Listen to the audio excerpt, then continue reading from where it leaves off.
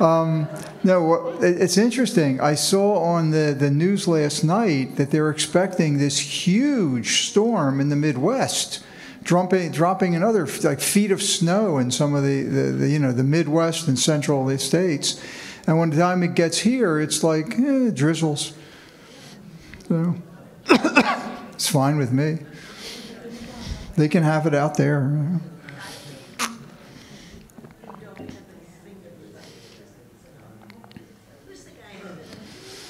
A lot of people interested in our presidents. I don't know why. I said there's a lot of people interested in our presidents. Bunch of strange guys. Who's the guy in the middle? I will tell you. No, I will. I will tell you who these guys are. Okay. Yes. When you were talking about the weather and Heather, I remember when my older sister was working during World War II, and the plants then were built without windows. Oh, is that right? We're down there where now is Sharpen Dome. During the World War II, that was SKF.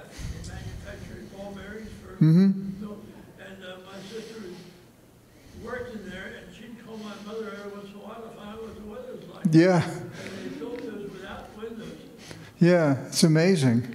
But it was just a funny anecdote that she had no idea it was blizzard out there. Okay, I guess I might as well begin. Thank all of you for coming down. This is so great to see all you people, real people. Wow. It really is. It's so nice. So I'm so glad that you took the opportunity. And my name is Herb Kaufman. I think most of you I've met before, and in case not, my name is Herb, and I teach different aspects of history. And one of the things I'm going to talk about today, we're going to talk about, actually, the way this started.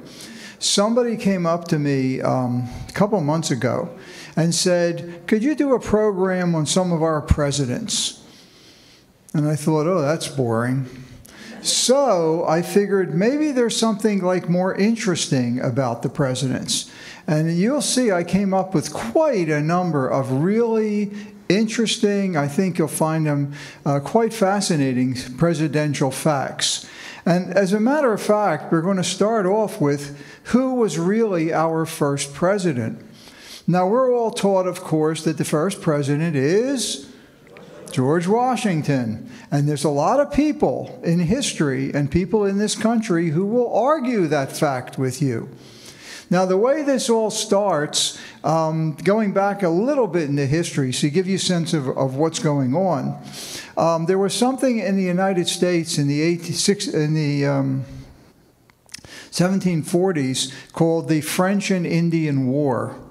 And this was where the English defeated the French and took control of most of the colonies in the western area.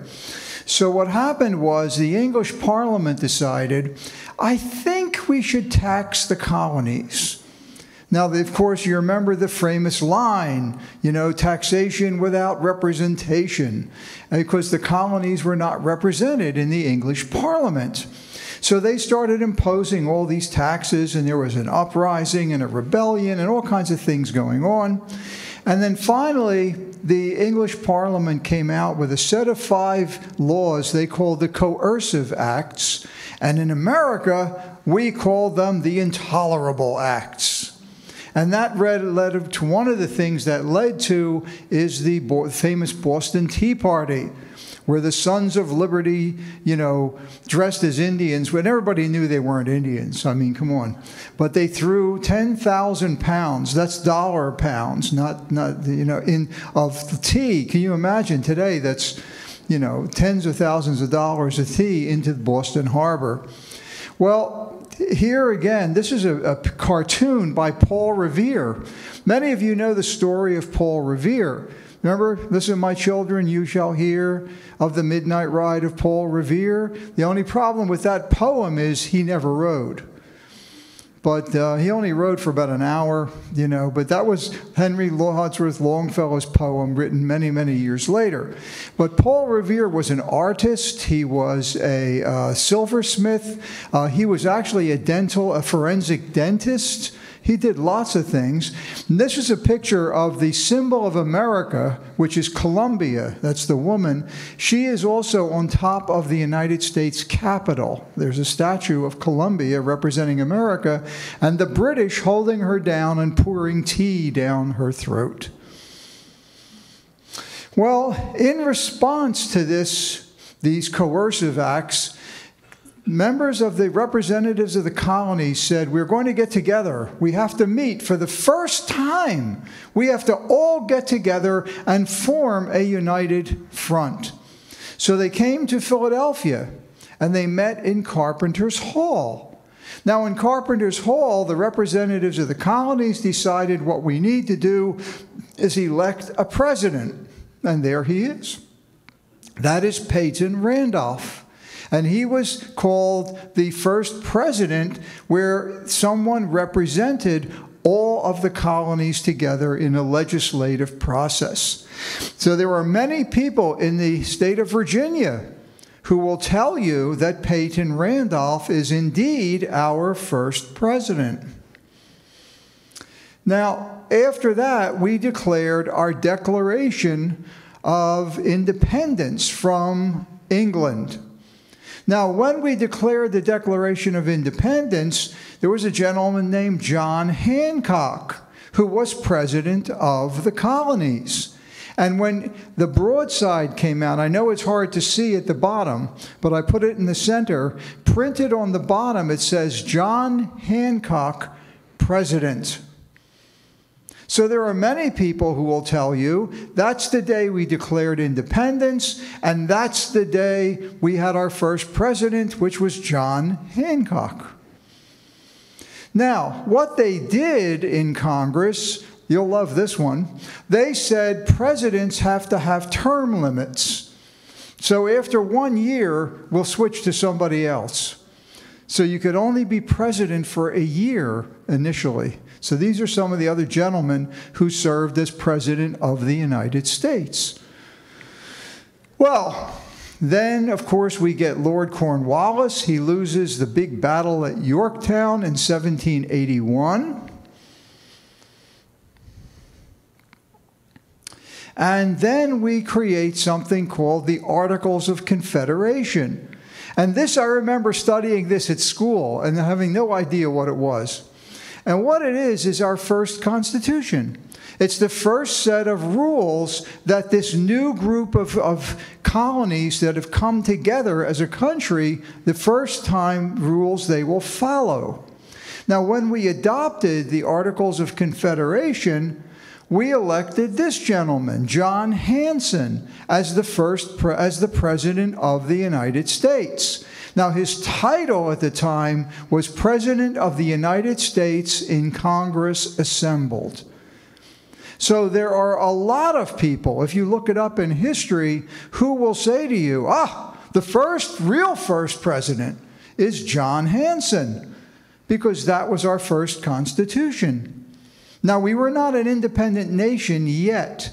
We had defeated Cornwallis, but this goes on a little bit. And again, at that point in the Articles of Confederation, presidents could only serve a term of 1 year. So there's a list of a whole bunch of other men who served as president of the Congress Assembled, or of the United States. Now, that president was able to do a number of things. I mean, of course, today our presidents do a lot more, but they were able to call for congressional assemblies and adjournment. They signed military commissions. They received diplomats, and they did many of the presidential duties. So now we have another turn of events. In 1783, the British finally said, all right, we give up. You can be a country. And that is called the Treaty of Paris. And that's where we officially became an independent country. And this is the famous Benjamin West painting of the delegates. You can see Benjamin Franklin right in the center. And you'll notice how it's unfinished. Because when they asked the British representatives to sit for the painting, what do you think they said?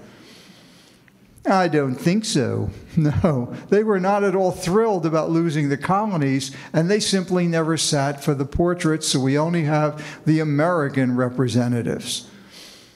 Now, there are people in New Jersey who will tell you, this guy's the first president. That's Elias Boudinot.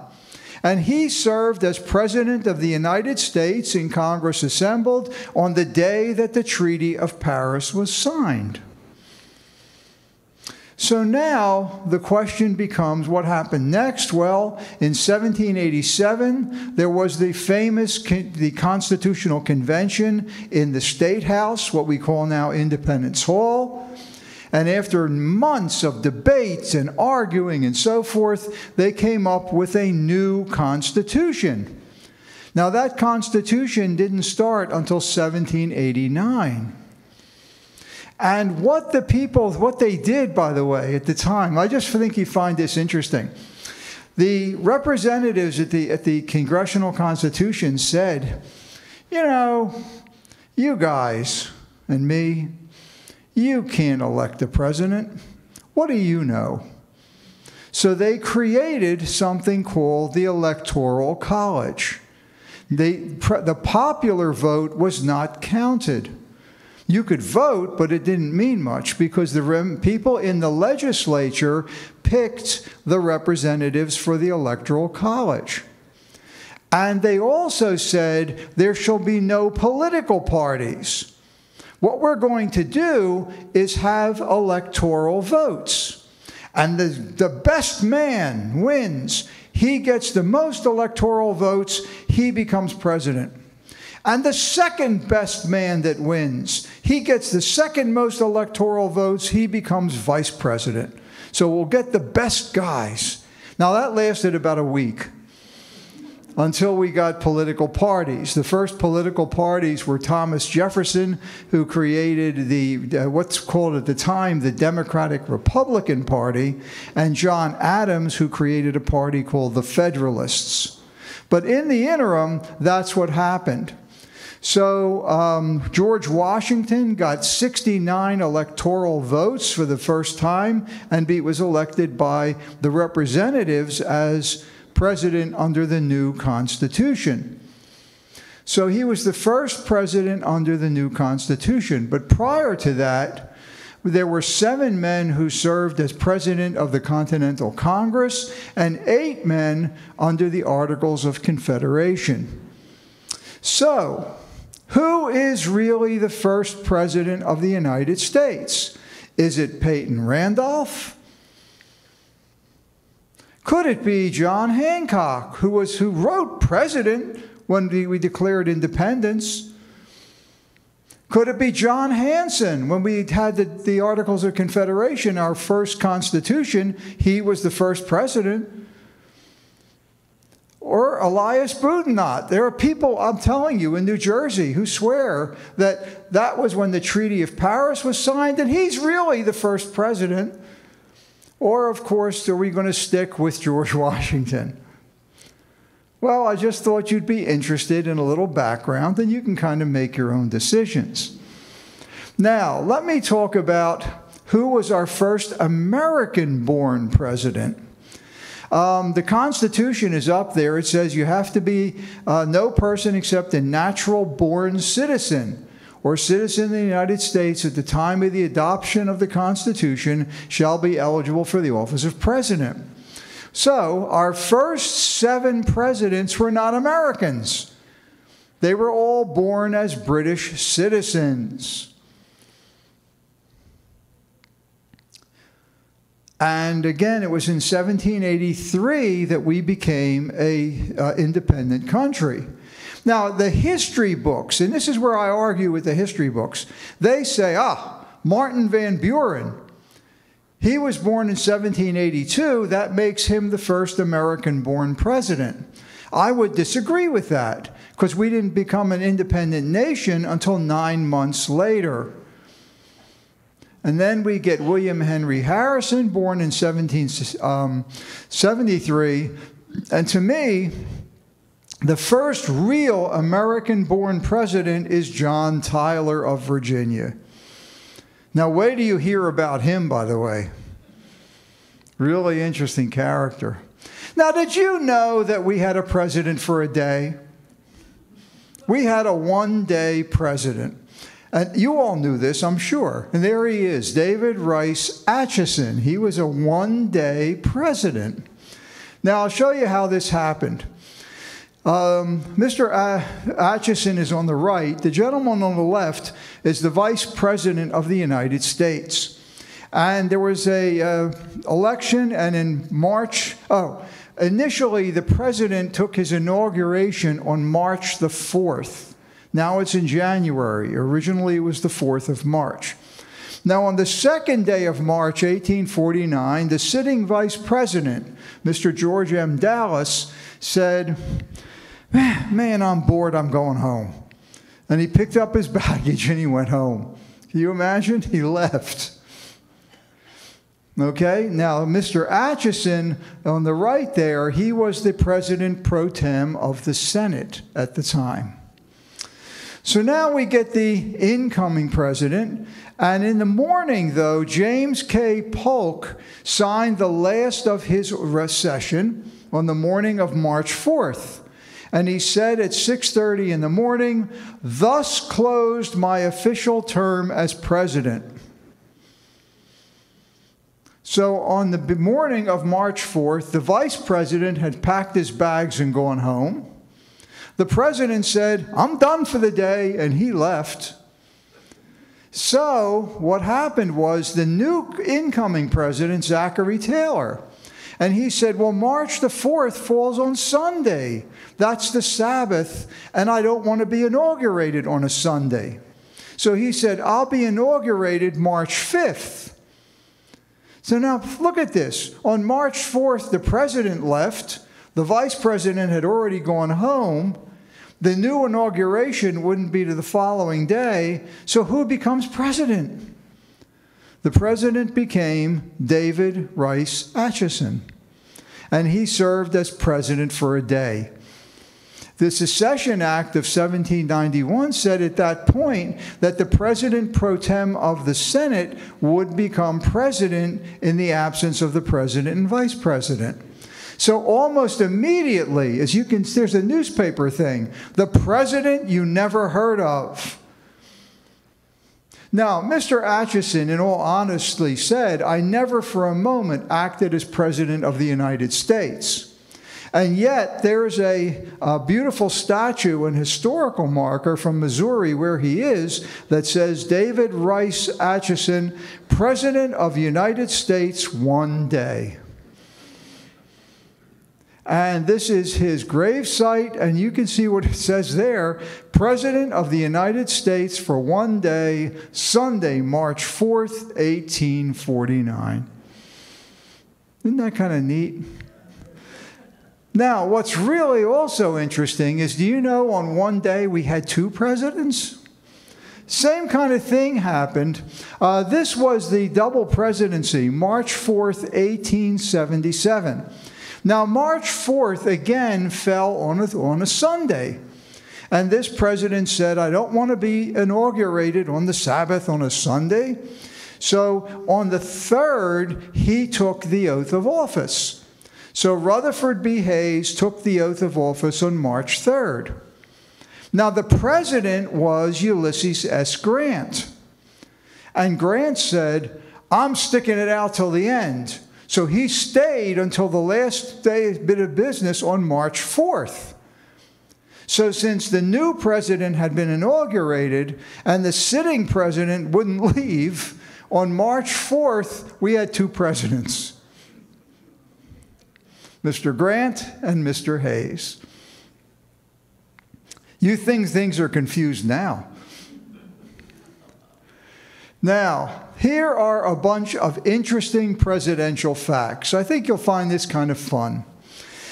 First of all, I don't know how many of you watch the State of the Union message every year, where the president gets up, and does this big speech and whatever. Okay. Well, Thomas Jefferson, there on the left, is it your left? Yeah, here he is. Yeah, on your left. He said, "What a waste of my time."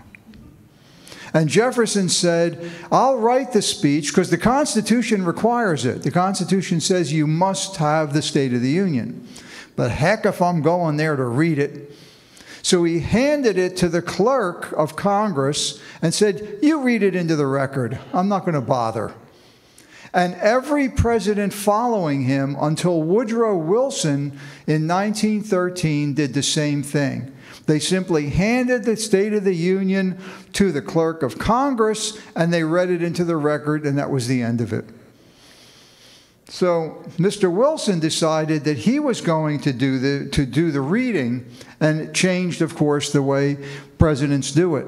Because it became to Mr. Wilson, and what he said was, "Hey, this is a great PR opportunity. I can go into the hall with Congress. You know how the president comes in now and shakes hands, and there's yelling and waving and screaming and whatever." And he figured that's a good way to make an appearance. So it all changes in 1913. Our shortest president was James Madison. He was only 5'4". Our tallest was Mr. Lincoln. That's 6'4". You're going to hear more about Mr. Lincoln later. William Henry Harrison, he made a big mistake. He gave the longest ever inaugural speech, 8,445 words in 90 minutes. Can you imagine standing in front of there's no microphones, remember. That's what you're going to hear. And what happened was it was a cold, it was wet, it was dreary. Apparently he picked up a virus, and 33 days later into his presidency, he died in office.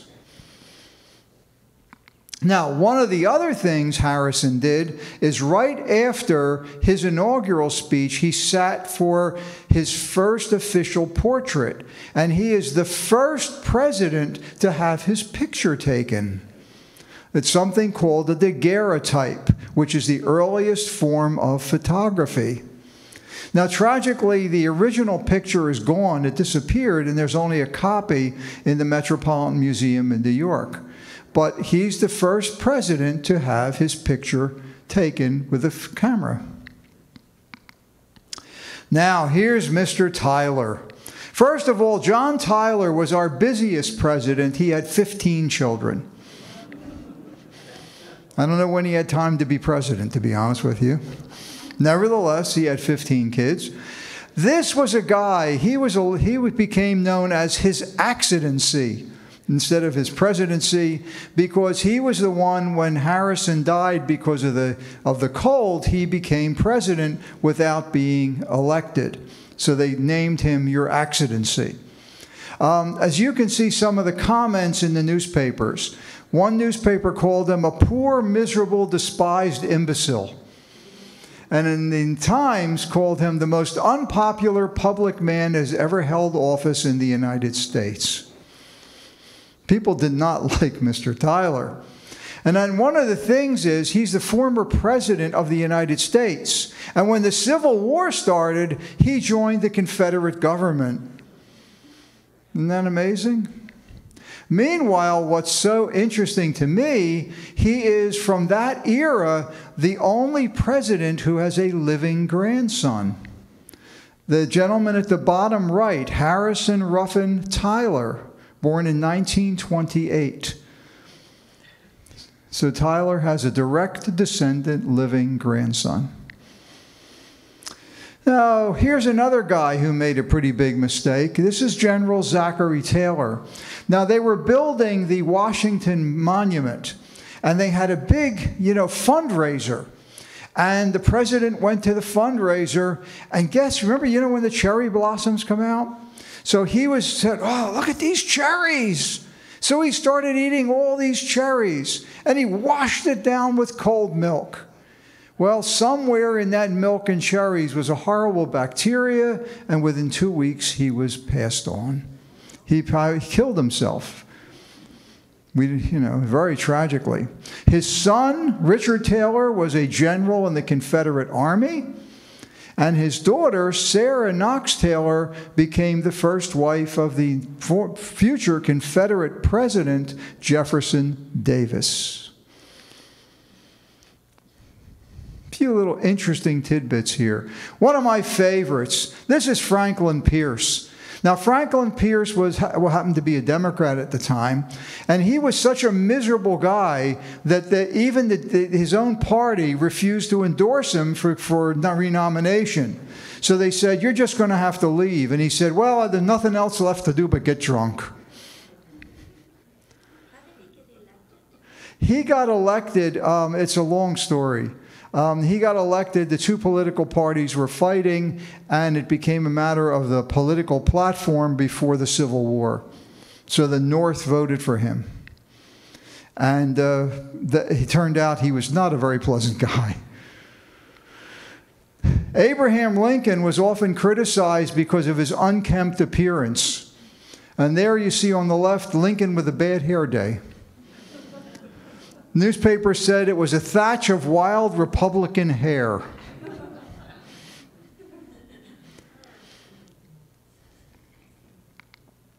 Now, this is really cool.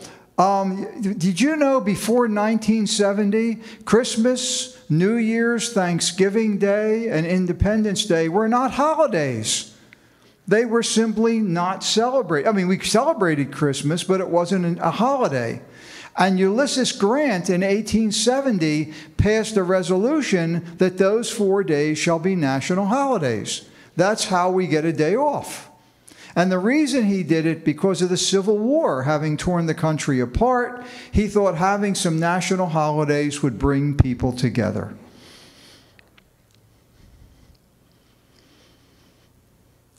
Oh, here's Rutherford B. Hayes. Someday, folks, I have to come back and talk to you about the election of 1876. That's the worst election ever in American history. Rutherford B. Hayes lost the popular vote by 250,000 votes. Imagine. But there was no electoral winner, and it went to Congress. And Congress kept voting and voting, and they finally brokered a deal and made him president. So as a result of that, they used to call him Rutherfraud, or your fraudulency. They also called him Granny Hayes because he didn't drink, smoke, or gamble.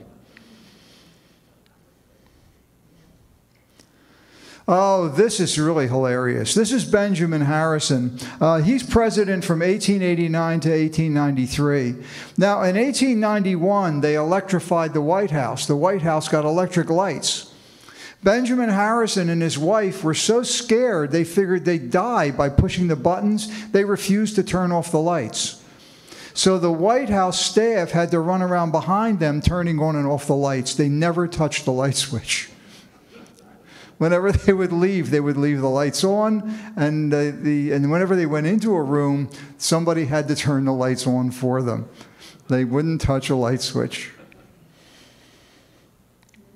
This is another good story. Grover Cleveland, he was a lawyer. He was an older gentleman and a lawyer, and one of his friends passed away, and he made him the guardian of his 11-year-old daughter. So when that daughter grew up to be 21, Grover Cleveland married her. They were over 20 years apart, which was not unusual, but her name is Frances Folsom. She became the youngest First Lady ever at the age of 21. She was, by the way, during that era, she was the Jackie Kennedy of the country. She was a young, vibrant, vivacious woman. People really loved her. For the baseball fans, the Phillies pitchers and catchers are in there. The batters are in there. William Howard Taft, 1910, first guy to throw out the first pitch for a baseball game. Warren Harding in 1921, first president ever to ride to his inauguration in that new invention called the motor car. Before that, they either walked or they rode in a horse and buggy. He was the first one to drive in a car. What an adventure. I have a postcard from a gentleman who was toured the Gettysburg battlefield, and he said, I had a wonderful time. I toured the battlefield in a machine. Give me 1 second here. Okay.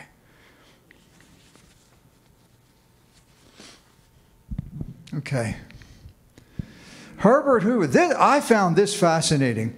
This is President Herbert Hoover and his wife. Both of them were fluent in Mandarin Chinese. Isn't that amazing? They both spoke Chinese, and what they would do, they would go to the events, they'd have formal dinners, and if they wanted to say something to each other they didn't want other people to hear, they spoke in Chinese. They both had spent a lot of time in China as a young man. He was an envoy in China, and he and his wife learned fluent Mandarin Chinese. And they used it in the White House. So they would go to a formal dinner, and he would say in Chinese, look at that one, But they did it in Chinese. And it aggravated people. I mean, people were aggravated. What did he say? Here's Harry S. Truman. Bet you didn't know he served in World War I as an artillery commander. There he is as a captain. His artillery battery fired more than 10,000 rounds during World War I. And his name is Harry S. Truman. You know what the S stands for? Absolutely nothing. It's simply Harry S. Truman. His middle name is S. Doesn't stand for anything.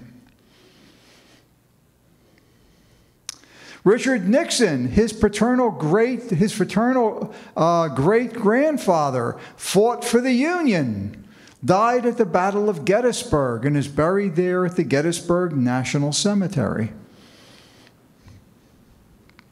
George Nixon. This is very tragic. There you see future President Kennedy and his brother, Joseph P. Kennedy. President Kennedy's brother, Joseph, with older brother, both were in the Navy in World War II, and Joseph volunteered for a very secret Navy operation. And what it was called Operation Anvil. We were losing hundreds of planes and, of course, many hundreds of pilots and navigators and bombardiers being shot down over Germany. So the Navy and also the Air Force, the Army Air Force, came up with an idea of using what they call drones. Now today, everybody knows what a drone is. I mean, a lot of your grandkids might have them and they fly them around. Well, this was new technology. Nobody understood it. And there you can see a lower airplane. So they took an old bomber and they would strip it with everything and fill it with explosives. And then the plane above it would send electrical signals to that bomber. They were going to fly it over Germany and drop the bomber with all its bombs onto Germany on the industrial sites. Now, the trouble is that the drone thing was in its infancy, and it simply wasn't technologically ready yet. But what happened was those drone planes filled with explosives, how do you get them off the ground rather? Well, you had to get pilots to volunteer to fly these explosive planes up. They were then going to, here's the plan. They're going to fly over the English Channel. The pilots will arm the explosives. They will then jump out of the plane, parachute into the English Channel, and the Navy will pick them up. And then the guide plane will send it on to Germany. Well, tragically, while this was an interesting idea, it simply didn't work. When Lieutenant Kennedy, Joseph P. Kennedy Jr., armed the explosives, it exploded. And his memorial is at Arlington National Cemetery. President Johnson's great paternal grandfather, Nixon's fought for the Union. Johnson's fought for the Confederacy because he's from Texas. Bless you. Gerald Ford. Did you know, this is really cool, Gerald Ford's his birth name is Leslie Lynch King Jr. He's really Leslie King. Now what happened was his father was an abusive man. He beat the mother. He was very abusive. And the mother finally got rid of him, and she was able to divorce him. And she married another gentleman named Gerald Rudolph Ford. So the young boy said, I don't want to be named after my father. He was Leslie Lynch King Jr., so he changed his name to his adopted father and became Gerald R. Ford Jr. He is the only president never to have been elected at all. Remember, we had Spiro Agnew. Remember old Spiro? You know what happened to him? He got convicted of fraud. So Nixon picked Gerald Ford to be vice president. And then, of course, Nixon had his famous tapes. So when he left, Gerald Ford became president. So he's the only president who was never elected by anybody. He's also the only president there were 2 assassination attempts 17 days apart. And I didn't remember this personally, but it's amazing that in September 5th of 1975, the young lady on the left, Lynette Fromm, tried to shoot Ford. And then 17 days later, in almost the same place, a Sarah Jane Moore made the same attempt. This is George H.W. Bush.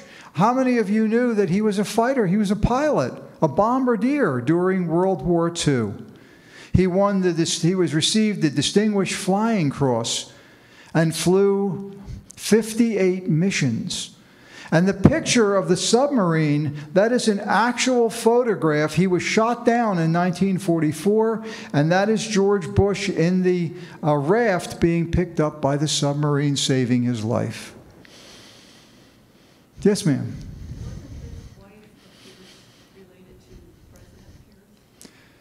I don't know I don't know. I never looked his wife up. Sorry. Now, let's look at this. Isn't this nice? That's the president's cabinet. It is. It really is. It came out of the White House. That is actually the president's cabinet. Now, to me, I was always curious as to how we got a cabinet. I mean, that's the cabinet. So I looked it up, and just to give you a little background, that's the cabinet today. And it starts way, way back. It starts back in the 17th century. And it wasn't a good thing. Cabinets really, they called them cabinet councils. And they were introduced by the English. And Sir Francis Bacon writes, "For which inconveniences the doctrine of Italy and the practice of France in some kings' times hath introduced cabinet councils, a remedy worse than the disease." In other words, don't ask so many opinions. It isn't going to help.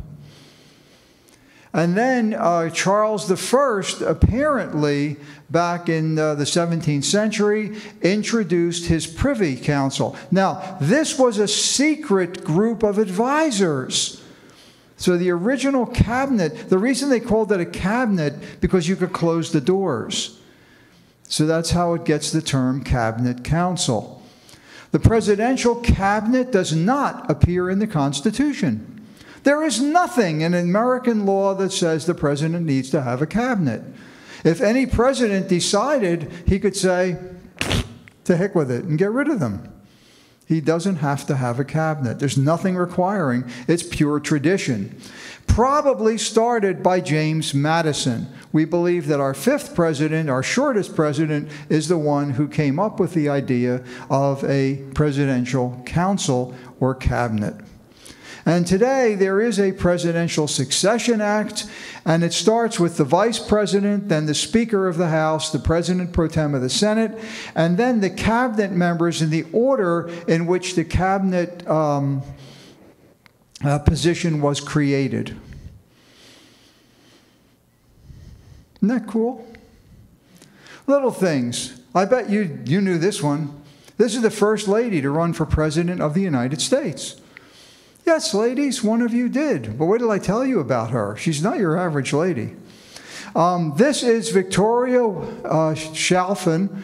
She got married to a guy named Canning Woodall. Did you see a picture there, kind of a drawing of it? Now, the worst thing about Canning was he also, in that era, very common, he was a very abusive man. And she eventually got rid of him. She divorced him, but she kept his name. Now, she and her sister figured, how do we make a living? You know, women couldn't work in those days. It was hard to make a living. So she decided, I have the ability to be a clairvoyant. I can look in your eyes and tell you what's going to happen in the future. Did you ever meet one of those? Well, she bumped into the richest man in the world, Cornelius Vanderbilt. And she said, Mr. Vanderbilt, I can help you with the future. I can read the tea leaves. He was so impressed, he made her very wealthy. And he gave her so much money, she became the first female stockbroker on Wall Street. That's the first lady stockbroker. Then she was the first woman to appear before Congress. Do you know, till 1871, not one woman was allowed to testify in front of Congress? Yeah, go try. You're not entitled to anything. Well, she was the first one in 1871. And you know what she testified about? How about taxation without representation? I'm a woman. I'm being taxed and I'm not represented. An interesting lady. Then she and her sister started a newspaper. As you can see here, the purpose of the newspaper was to support her candidacy for President of the United States. She formed her own political party, which was called the Cosmo Political Party. Why, I don't know. It was also called the Equal Rights Party, and she tried to get her name on the ballot to run for President of the United States.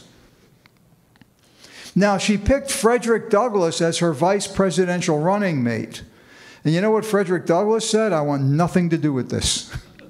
So they used his picture, but he was never part of the campaign.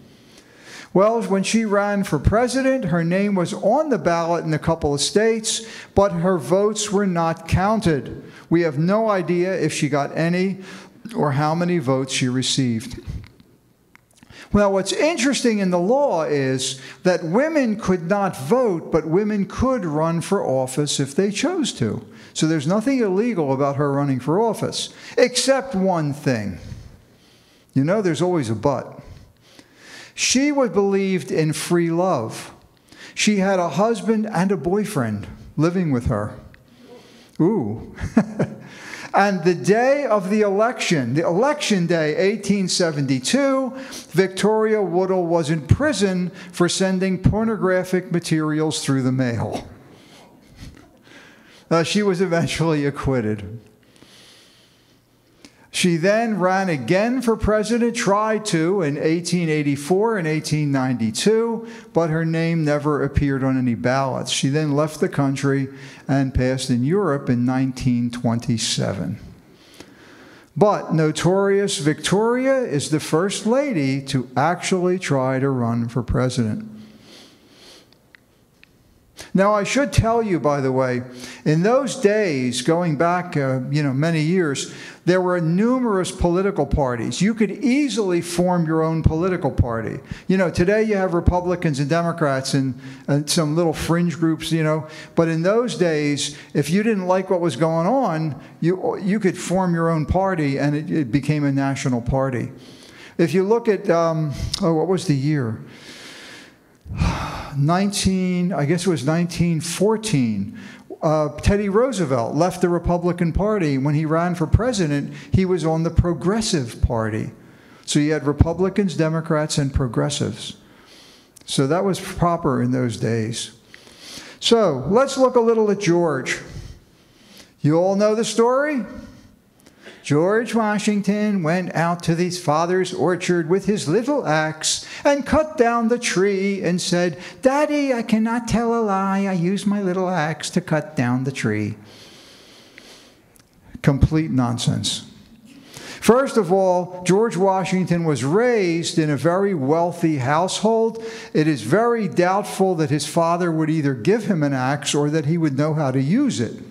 Nevertheless, this story was invented by the gentleman you see up on the screen. His name is Mason Locke Weems. And he wrote a history of George Washington. Now, he was nice enough to do this after President Washington had passed away, because then Washington couldn't say, hey, this is all a lot of nonsense. He wanted to extol Washington's virtues as a great man. So he made up the cherry tree and I cannot tell a lie story. It's completely fictitious. He also made up the story of Washington praying for guidance at Valley Forge. Now, I have no doubt that Washington prayed, but certainly not in the manner portrayed by Weems. And then my favorite Weems story, Washington threw $1 over the Potomac. Remember that one? Except the Potomac's a mile wide. And I doubt that Mr. Washington was able to do that. So people today know that everyone recognizes Weems' histories for the fiction that they are. Now, what kind of teeth did George Washington have? Wooden teeth. Wrong. George Washington had never had wooden teeth. Nobody had wooden teeth. Where that comes from, to be honest with you folks, I've done a lot of research. I don't know where in history this idea of wooden teeth came from. Historic Mount Vernon, which has a huge library in all his journals, they don't know where it came from. Somehow it came out that Washington had wooden teeth. Now, Washington suffered with dental troubles his whole life. And by the way, somebody asked me this question, and I have to just tell you the story. You see all the paintings of Washington, you notice he never smiles. Now, that is cultural for that era. It has nothing to do with your teeth. Today, when you take out your phone or a camera, what's the first thing they say to you? Smile, say cheese. Well, in that era, it was culturally inappropriate to smile. You had to show your culture and your manners. So you always had your picture taken. That was the culture of the period. So you'll never see a painting with somebody going, hey, it just doesn't happen. So, but he did have trouble. This is from historic Mount Vernon. Washington's teeth were made out of ivory, they were made out of bone, lead, gold, and they also used real human teeth. Teeth that had fallen out of other people's mouths, and they then would put them into his dentures. Yeah, one lady back there is going, oh. But that's exactly what they did. Matter of fact, in the journals of Mount Vernon, it actually says, now we don't know that these teeth went to Washington, but a Dr. Lemoyne paid 2 shillings to Negroes for 9 teeth. Now, they didn't pull them out of their mouth. These are teeth that fell out, and they purchased them for someone's use. Now, Washington's teeth helped win the American Revolution. Washington was encamped up in White Plains, New York, and he sent a courier down to Virginia to tell his family, among other things, send my dental tools. I'm having trouble with my teeth. Now, that courier was captured by the British. And British General Sir Henry Clinton read the correspondence, and he said, you know what? Washington's staying in New York. He's not moving south. Well, of course, what Clinton didn't know is that Washington and the French forces were indeed moving south. And they marched from New York through Lambertville and Hopewell and through Philadelphia, down what's today Frankfurt Avenue, and marched to Virginia and defeated Cornwallis. So some people believe Washington's teeth helped win the war. Why not? Now, you'll notice that Washington always wears a wig, right? Wrong. Washington never wore a wig. Washington hated wigs. And Washington was a natural redhead. Yeah, he was a redhead.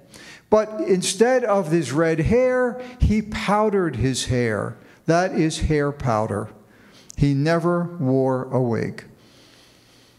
And there's young George, our redheaded buddy.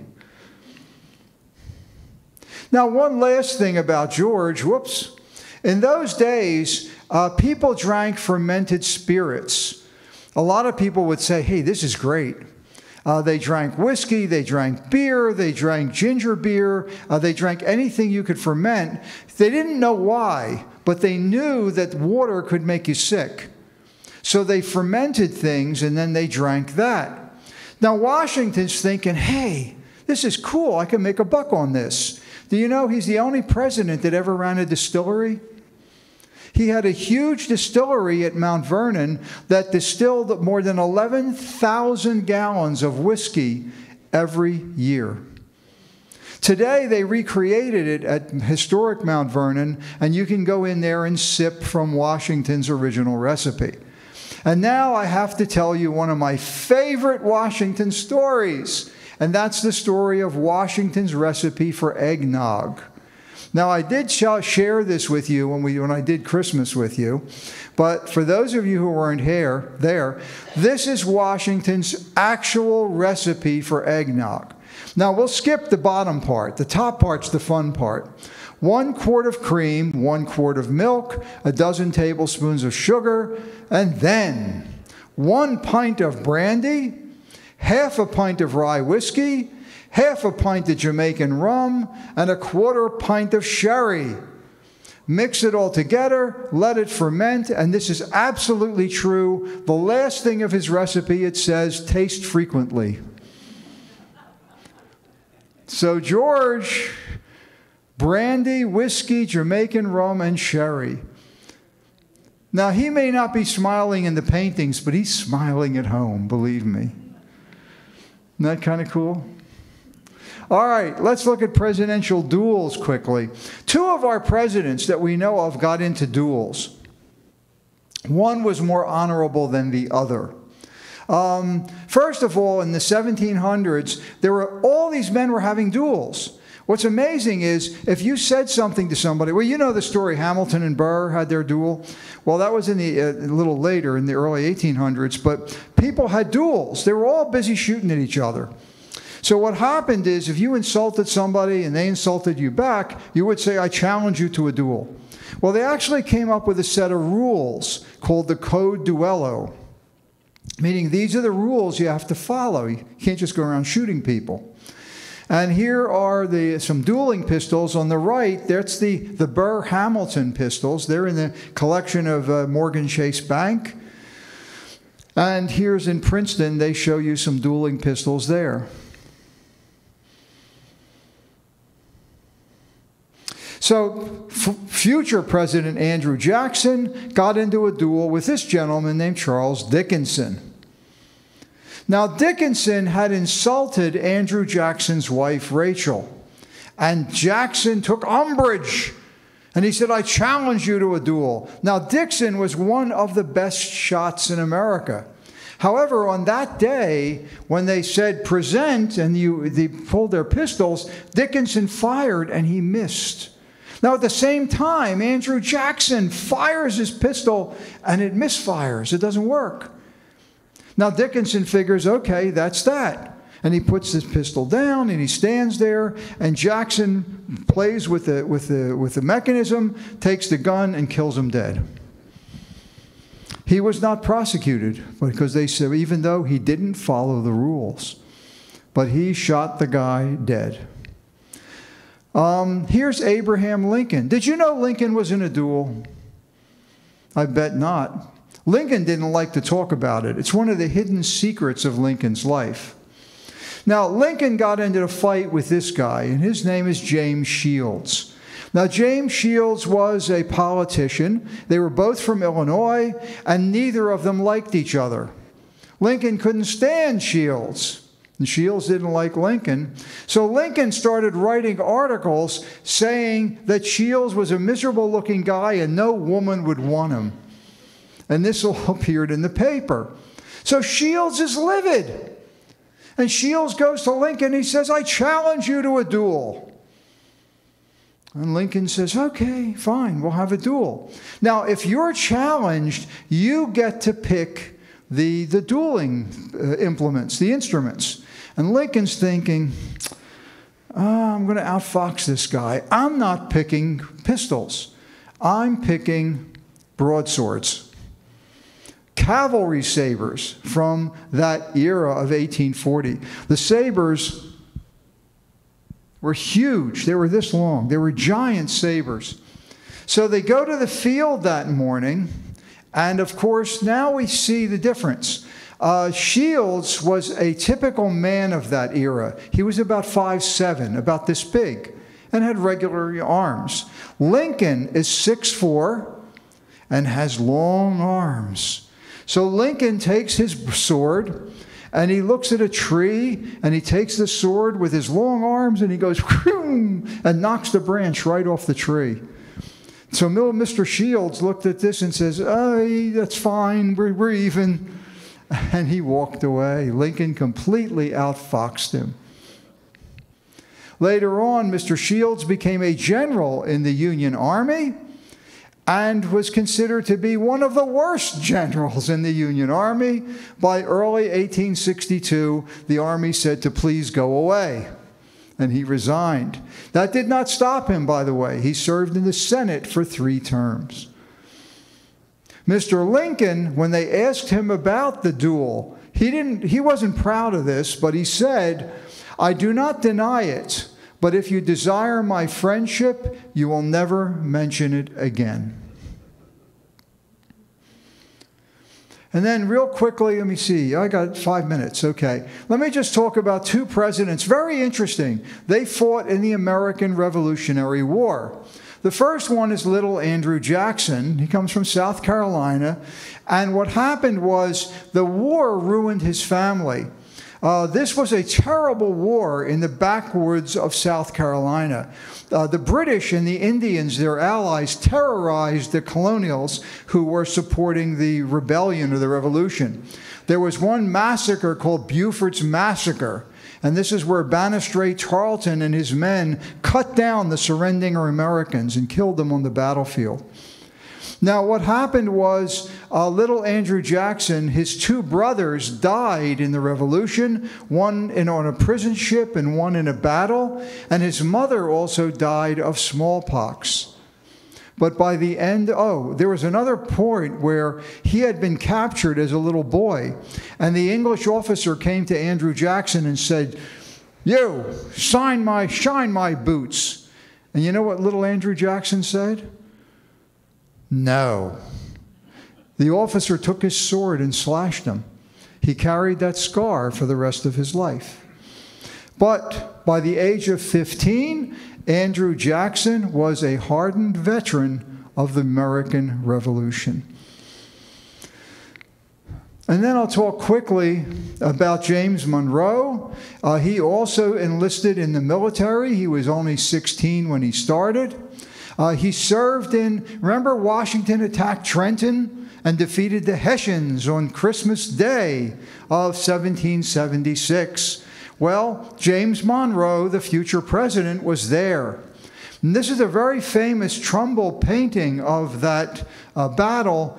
And I know you can't see it. I'm just going to jump up here real quick. But there's a guy who's wounded. I know it's very hard to see down here, but that is James Monroe. Now, he also appears, let me just jump here real quick because my time's running out. He also appears in this beautiful painting by Emanuel Leutze. the famous one of Washington crossing the Delaware. And that gentleman standing behind Washington is expected to be James Monroe, the future president of the United States. So this is James Monroe, by the way, was also at Valley Forge. Now, you know that winter of Valley Forge, when it was real cold and bitter? Do you know how many important men stayed with the Army? Benedict Arnold was there. Alexander Hamilton was there. Aaron Burr was in the Army. He was there. Lafayette was there. Anthony Wayne, Henry Knox, and even Martha Washington stayed with her husband during that terrible winter. And the last one I think I have time for. Now, you all liked Lincoln, didn't you? Maybe not so much now. Well, what happened was in those days, the government, there were no income taxes. And the government was supported by something called tariffs. Now, you may hear about that in the papers once in a while. A tariff is a synonym for tax. It's exactly the same thing. What the government does is puts taxes on imported goods to make them more expensive, so you buy American goods. But when those imported goods come here, who pays that higher price? We do. Not the country it comes from, the consumer pays. So a tariff is a tax. They're exactly the same thing. They just hide the name. Well, what happened was in 1861, the Civil War started. So Lincoln and Salmon Chase, the Secretary of the Treasury, figured out, we're not getting a lot of imports. How do we raise money? And they had a brilliant idea. It's called the National Tax Law. And they created something called the Internal Revenue Service. So April 15th, guys, you can blame Abe. It's his idea. Now, in the Confederacy, of course, they didn't pay income taxes. They were in rebellion, but they had Confederate money, which, of course, was kind of useless. In 1895, the Supreme Court said that this income tax is unconstitutional, and they threw it out. A great day, but not for us. It was a great day for the richest people in the country, the Vanderbilts, the Astors, the Morgans, because they could accumulate their wealth and never have to pay 1 penny in taxes. This was called the Gilded Age, if you remember that idea.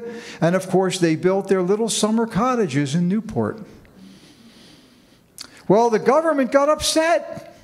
And under President Taft, they came out with this wonderful idea that Abe Lincoln had. And they passed a constitutional amendment, and there it is, the 16th Amendment, giving us the national income tax. Now, another idea that Abe had. You thought Abe was such a good guy. Well, what happened is, remember taxation without representation? Well, the English government back in the 1700s, they put out something called a stamp tax. And anything you bought, you had to pay for this stamp. What do you think Lincoln did? Same thing. During the Civil War in 1863, he came out with a Stamp Act. And if you bought playing cards, medicines, any luxuries, legal documents, you had to pay 1 cent, 2 cents, 3 cents, whatever, for a government stamp. And then something became really popular, and that was the photograph. They invented something of carte de visite, a visiting card. So you could go and get your picture taken, and I could give you my picture, and you could give me yours. And Lincoln said, what a wonderful idea, I'll tax it. And there it is. When you bought a picture from 1864 on, you had to pay the government tax on that picture.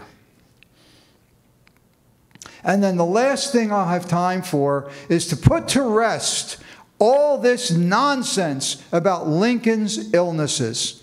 And you've all heard these stories. Oh, Abe Lincoln, oh my God, he had every disease known to man. He did not.